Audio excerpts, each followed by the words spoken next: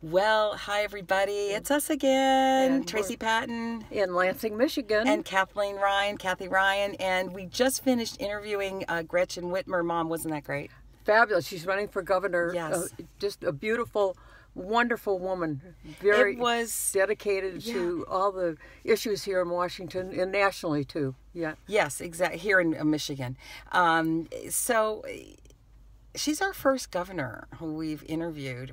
She's running for governor, and I don't know. It's just, it's interesting because we just flew in last night. We drove an hour and a half to get here to be at this meeting, this interview this morning.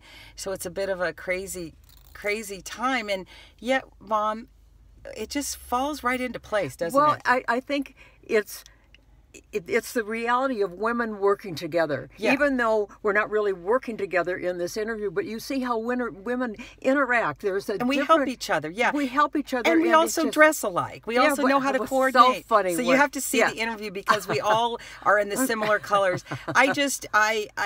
I'm kind of speechless, which doesn't happen to me very often. No, it doesn't. Yeah, for sure.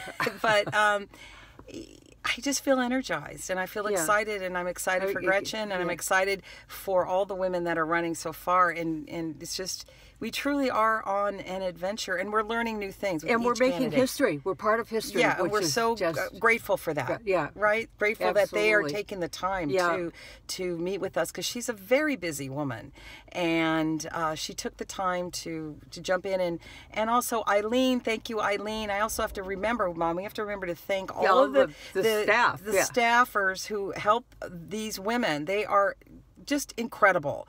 And it's just interesting. I don't want to jinx it, Mom, but everything does seem to fall into place. Yeah, right. I mean, it really does. And by the way, we do have, thank goodness to Google Maps, who our British guide is guiding us every step of the way, so we don't have to worry about how to find these places. So stay tuned for our next interviews. Okay. All right. And remember, don't vent, vote, and go to women2018.org. Right. Keep following us. See you soon.